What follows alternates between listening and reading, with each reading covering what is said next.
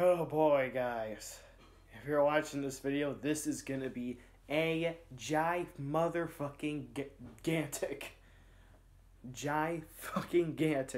CD pickup video. The quantity of CDs I really have, but the quality in most of them are very high. Oh my goodness, this is gonna be a massive shit ton of CDs to go through and tell stories of, but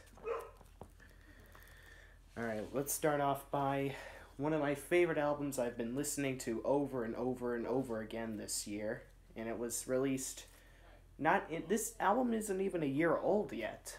This was released in October 2017, and thanks to a Newberry Comics employee at my local mall, when he saw my Sabaton shirt, he recommended this band to me because this band is probably something I might like, because this band and this album is primarily based off the history of the Crusades, and Sabaton, as you may know, is all about telling their audience about historical events in their music.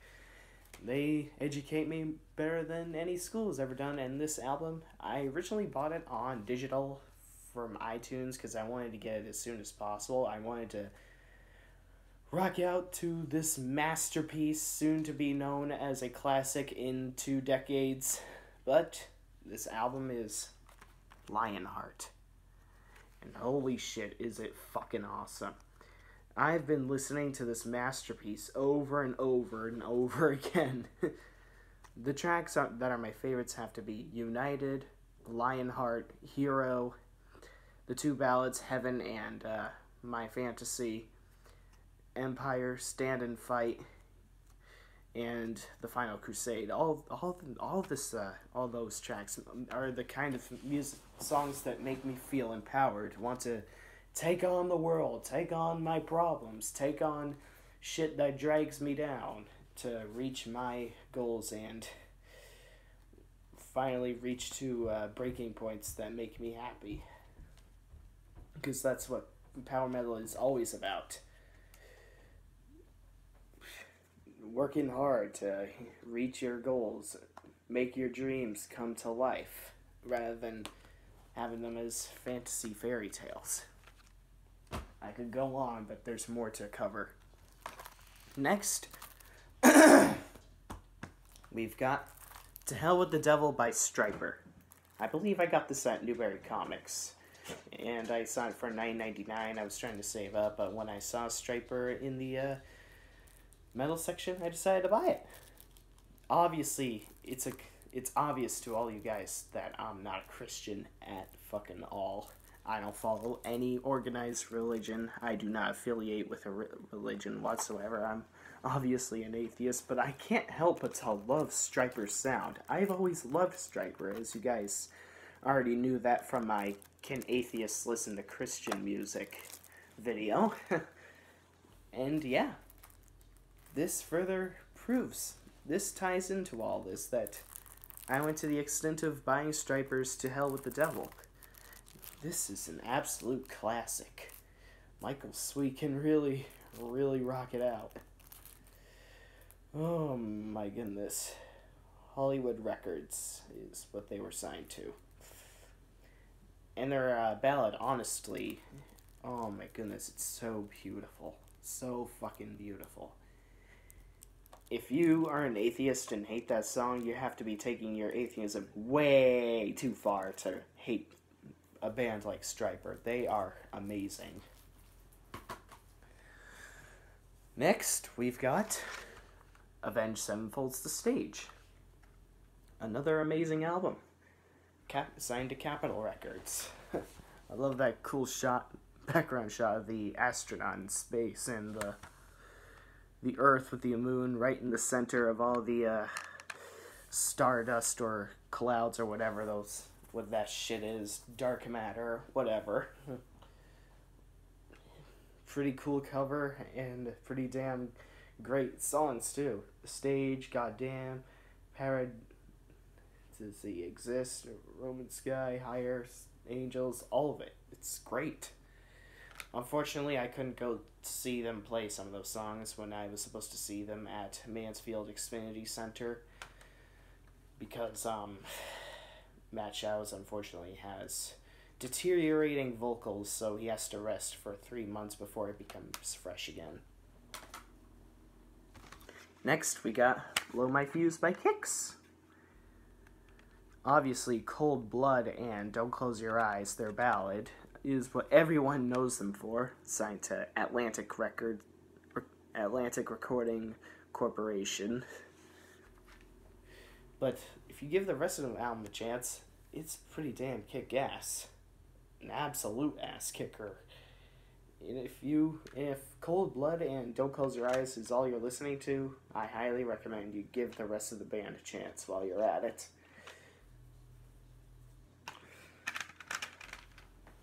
Man, these CDs are going to be a ton to update my library with. Next, we've got one of Paul Gilbert's bands, Racer X. Second Heat. Heart of a Lion is by far my favorite song on there, and Hammer Away. This album is an absolute killer and classic. Of course, classic doesn't mean good, neither does modern mean good or bad either, but when an album like Second Heat ages this well, I think calling it a classic is appropriate, considering it makes you feel nostalgic about how great it is. Even though I never heard this band in my childhood, but I still feel like the 80s were 20 years ago as opposed to 30 years ago. And by the way, speaking of which, in 2 years, the 80s will be 40 years ago. Yikes! Next, we've got Faster Pussycat. Elektra Records. Of course, Bathroom Wall's the main song we all know this band for, based off of Guitar Hero Rocks the 80s, but the rest of the album is pretty damn good too. And also based off the Decline of Western Civilization Part 2, the metal years, when Bathroom Wall was also featured in that documentary. Next, we got another glam classic, Enough's Enough. Acto Records, what they were signed to. I haven't listened to too much of Enough's Enough, but once I import them to my library, I'm sure I'll be blown the hell away. Next, we got one of my favorite technical death metal bands of all fucking time. This was the first album that I was introduced by them, and it's Annihilation of the Wicked by Nile. By far my favorite album of theirs. Holy shit, do they sound evil as hell in many of their songs. Hold on a second.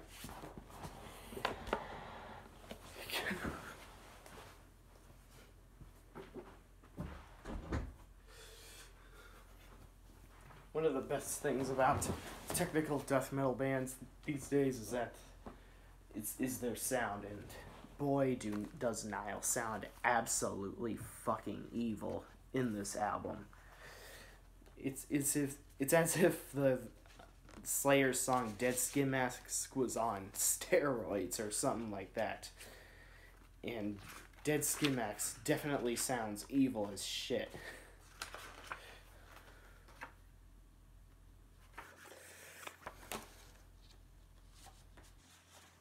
Oh my god. Stop going in and out. Next, we've got one of the funniest albums from one of the funniest movies of all time. And I still love this movie and album and band to this day. Tenacious D, The Pick of Destiny. And oh boy, this is gonna be an absolute blast to listen to. Jack Black. You are a blast to watch in movies and to listen to in your music. I remember me and my cousin used to be fixated on Beelzebub and Kickapoo. We always used to sing along to those songs and laugh our heads off of how ridiculous they sound. And awesome. Ridiculous and awesome. And Master Exploder too. Brings back memories to Rock Band 2, might I add. Same with the metal too. Guitar Hero 3, Legends of Rock. I know I'm retired from Rock Band and Guitar Hero, but who says I can't have nostalgia about those games? They are part of what solidified my passion for music, after all. God, I need to take a shower after this video. Next. Ah, oh, shit. Drop the book, sorry. God damn it. Next, we've got Hall of the Mountain King by Sabotage. One of the classic progressive metal bands. White Witch and the self-titled, the album-titled song Hall of the Mountain King were the songs that got me introduced to this band, thanks to Lane Chavez. Well, even though I got to White Witch first, but then when I got to Hall of the Mountain King, I was blown the hell away. Holy shit, are these guys fucking great. These guys definitely need more than just Hall of the Mountain King put on Ozzy's Boneyard. I love Hall of the Mountain King, but even Hall of the Mountain King itself doesn't even get played all that often on Ozzy's Boneyard. And I'm not just talking about the song. Not even this. Next, we've got Judas Priest's recent album, Firepower. Epic Records and an absolute killer album. Hopefully I get to see Judas Priest sometime soon live before. Unfortunately, I won't see Saxon open up for Judas Priest like my friend Lane did, but whatever. It does suck that I probably won't see Saxon live. Maybe they'll still go on, I'm not sure, but I can dream, can't I? I can still dream of kick-ass concerts. Next, we got Disturbed's Immortalize. I was also saving, as well as Disturbed's Asylum, as well as Sabaton's Sabbath, Bloody Sabbath, and Black Sabbath. Did I say Sabaton? I hope I didn't say Sabaton. And Black Sabbath's Technical Ecstasy, but since I saw they were only for $5.99, I decided to get them cheap. Pretty great deals for great albums like Asylum, Immortalize, Technical Ecstasy, and Sabbath Bloody Sabbath. Great albums. But the thing with Immortalize, I've been fixated on the cover of The Sound of Silence on this album, but of course I'm going to give the rest of the album a listen. I've heard of the songs on here, I just don't remember much of it. But I'll have a recall in no time.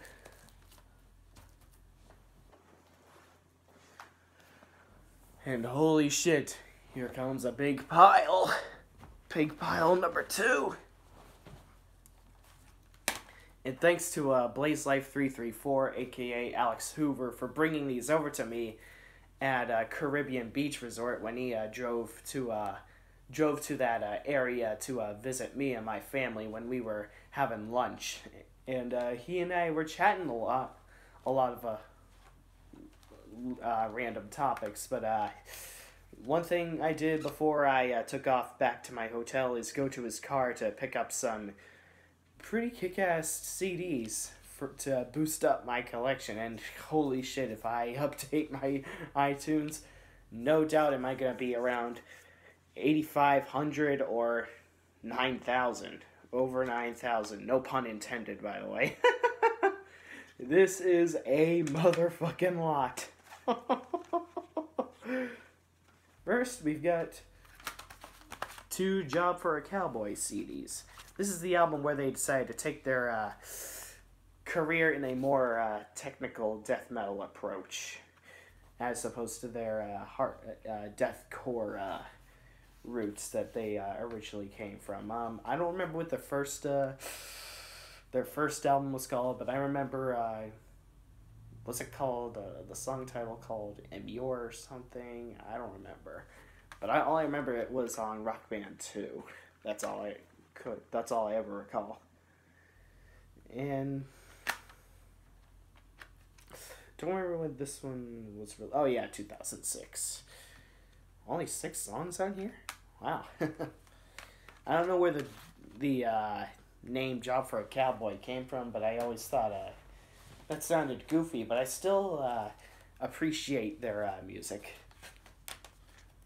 Their name doesn't really hurt their music for me. Next, we've got Cannibal Corpse. And just like Job for a Cowboy, Metal Blaze Records, Bloodthirsty. And boy, are they gory as hell, as always. 1999. During the, I believe that was the Corpse Grinder era. The Bleeding was the last pre-Corpse Grinder album, I believe. That was released in 1994. Next, we've got one of the more progressive deathcore bands, or progressive death metal bands, Rings of Saturn. And progressive deathcore is pretty rare as fuck these days. I'm not super keen on deathcore. I used to be very malicious towards deathcore, but I've warmed up to some deathcore bands. I am not exactly as malicious as I once used to, but I don't want to be in this kind of mentality where I have a huge penis because I dislike. You get the point. You get the point. Just because they are deathcore and metalcore alone, never mind that I haven't even given their music a chance. I am just gonna try to make my dick bigger. I was referencing Ranter and Shade's dramatic reading video, by the way. You can check that out and skip somewhere near the end if you know what I'm talking about. I believe it was Adidas the Death Metaler that was making that joke up. Next, we've got arguably the best deathcore band ever, Carnifex. Uprising Records. And damn, is their the cover of that album pretty damn cool. Wait. Oh, Lie to My Face is on there. That was the first song I ever heard from them. But I will say, the lyric in that song, "I will always love you," I always thought that was strange. Like, really? That's hardcore and brutal, saying "I always love you"? But regardless, I still loved Carnifex. Carnifex is absolutely great, regardless of that strange lyric to "Lie to My Face." It's just one lyric. It's not going to bring down their entire discography for me. Thanks to the video that Ranter and Shades was commenting on called How to Tell If You're a Metal Poser Part 2. He was saying something about random voiceovers, and the part where he goes, what the fuck? Is probably the part where he was referencing the voiceover, I think. Because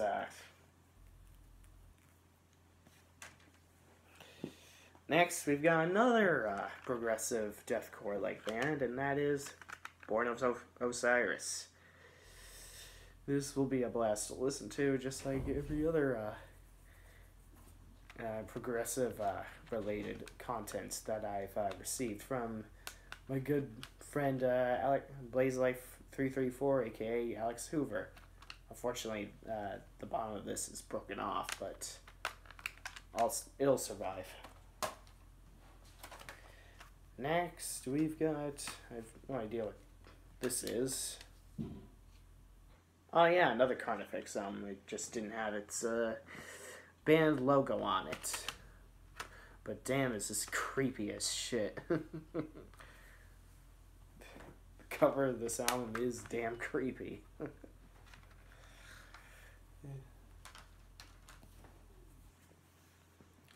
Next, we've got New American Gospel by Lamb of God, Icarus Music. Saw them the other day opening up for Slayer. and holy shit, were they kick ass. Fortunately, I can't seem to figure out what the songs are on here.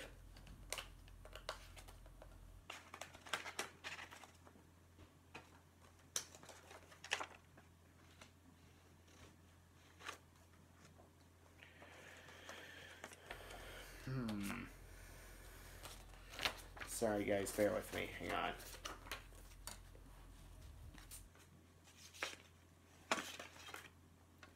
Just bear with me. I gotta...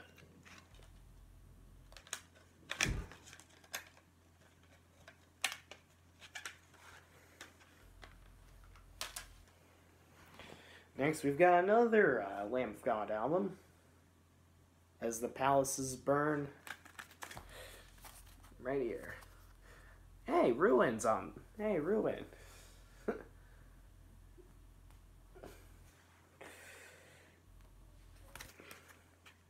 This will be it.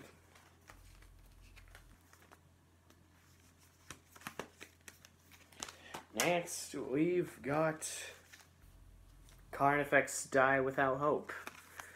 With another pretty damn cool cover. Signed to a Nuclear Blast. Hey, that's where a lot of the power metal bands were signed to. I had no idea that Carnifex would ever be linked to Nuclear Blast records.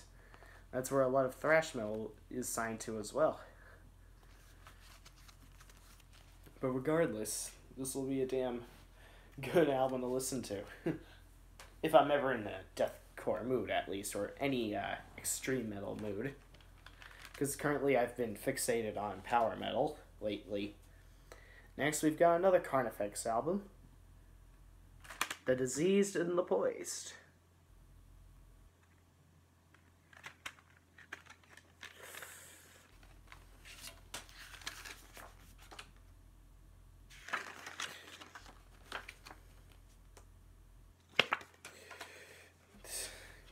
What's with Carnifex and intimidating cover albums? Damn. Next, we've got finally one of my first black metal albums. I'm not sure if I ever had any black metal albums prior to this one, but Behemoth.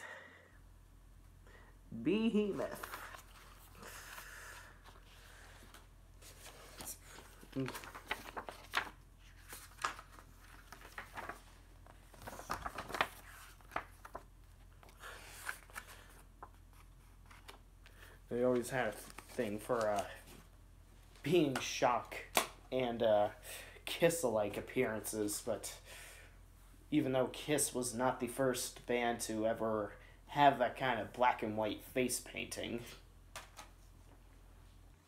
because some other band did it by 1968, I believe. Next, we've got the Black Dahlia Murder. Deliberate. Signed to Metal Blade Records. A lot of people confuse this band as deathcore when they're actually, in reality, at least in my opinion, melodic metalcore. Melodic metalcore, fuck me. Melodic death metal, my bad, I'm sorry. Just because they look deathcore doesn't mean they are deathcore. Looks do not become before music. Next, we've got... Shit. What's the sound like?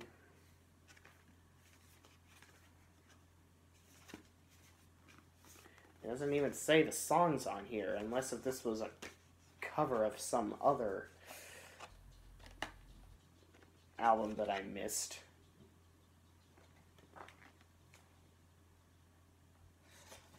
I'm sure Blades Life 334 will correct me on this once he gets to this.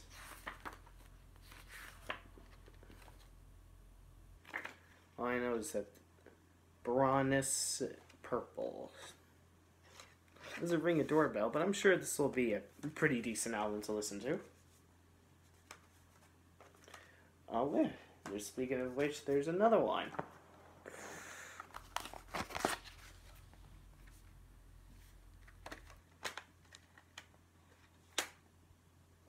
on in this.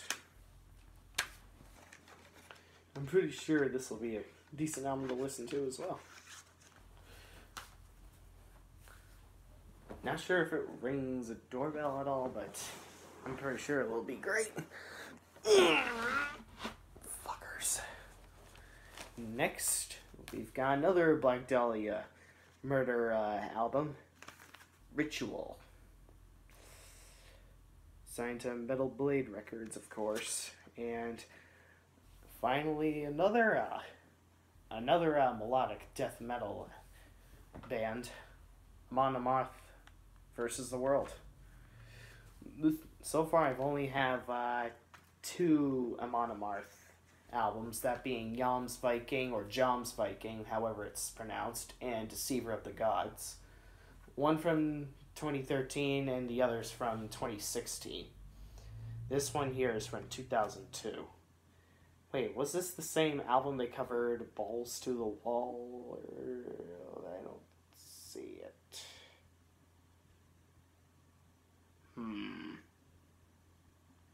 Nope, I don't see it on here.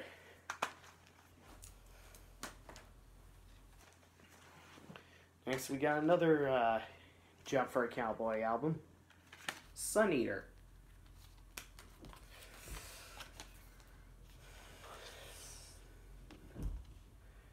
Jump for a Cowboy has always had a mind-blowing drumming on their albums. What's with progressive metal-related albums and their drumming?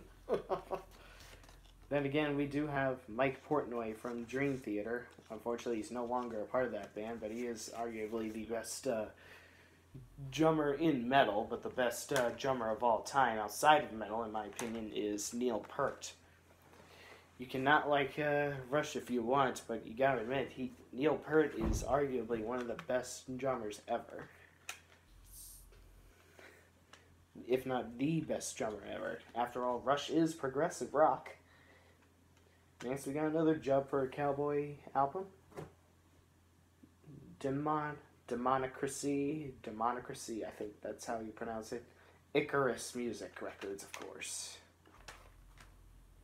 It also says Metal Blade on here, with a cover album that looks almost similar to And Justice for All, too. Referencing Lady Justice. So I'll give him that.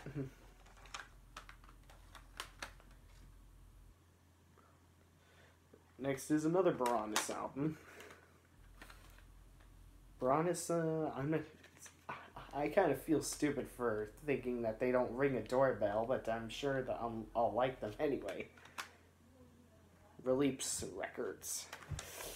And then we've got Trivium's, one of their more recent albums in the 2010s. I think this was released in 2014, if I'm not mistaken.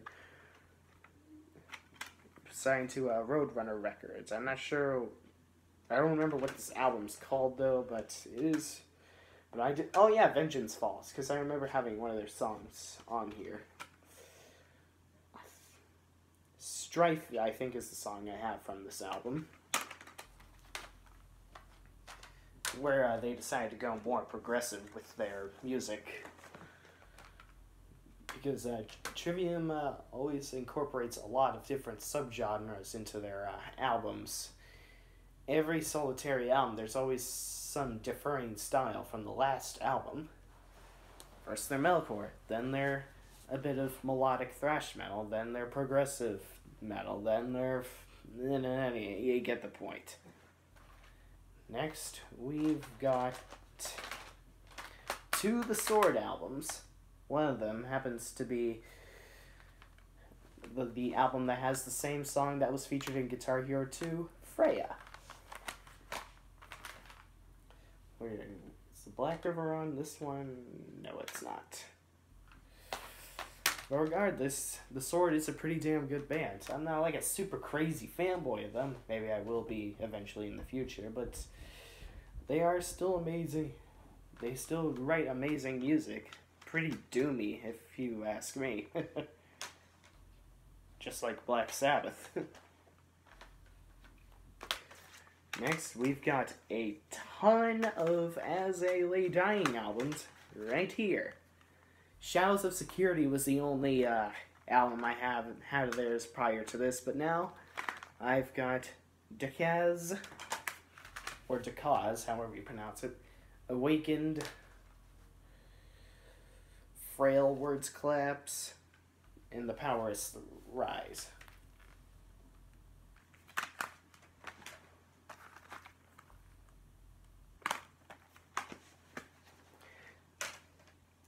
Next, we've got... Oh, wait, there's another As I Lay Dying album. I think I probably have their entire discography by now. An Ocean Between Us, As I Lay Dying. And I think this is another As I Lay Dying album, if I'm not mistaken. Because this album cover does look familiar, but I'm not sure if it's As I Lay Dying. Is it? Sorry, I'm having a piss poor memory here. I'm sure Blaze Life 334 will correct me if I'm wrong in the status in the comments. My bad. Because this album definitely does look familiar. Oh yeah, The Sword. Gods of the Earth, The Sword. I knew this album looked familiar for a reason.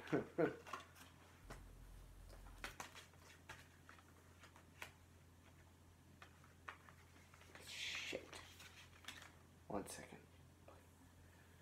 Nope, Black Rivers. Oh yeah, the Black River. That was featured in Guitar Hero Metallica, if I'm not mistaken. Next, we've got two Born of Osiris albums. Tomorrow We Die Alive and Soul Sphere. Both signed to Sumerian Records.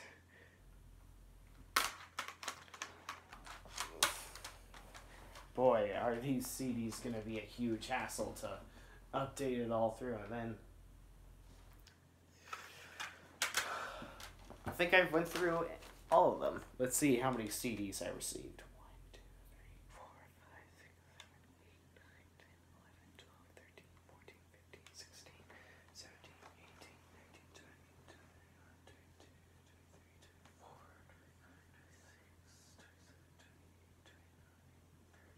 31 CDs received from Blaze Life 334. Wow, that's a shit ton. Wow, 31 CDs. But now let's count the rest of the CDs I bought on my own altogether. I have 3 more CDs coming. 2 of them happen to be Hammerfall, I believe. And the other happens to be Celador. And I don't know what the other album is called, but I'm sure it's power metal since I've been fixated on power metal lately. 32, 33, 34, 35, 36, 37, 38, 39, 50, 30, why did I say 50? 40, 41, 42, 43, 44, 45, 46 CDs! That's a huge shit ton. However, I'm not going to import this CD because I already have the digital download version of this album, so this will be left to listening to in my car, or maybe, just maybe, if I feel really generous to someone who absolutely loves Serenity Lionheart, I'll probably give it to them. Maybe. But I'm not sure if there's any other friend of mine that loves Serenity or cares for Serenity, which is going to be the problem. So I picked this up because it was just rare as hell to see Serenity at my local Newberry Comics. Hell, to even see Serenity at all at Newberry Comics. Like, you guys have no idea how fucking rare it is to see those guys have sold merchandise at my local Newberry Comics. Anyways, I hope you guys enjoyed this really, really, really long update.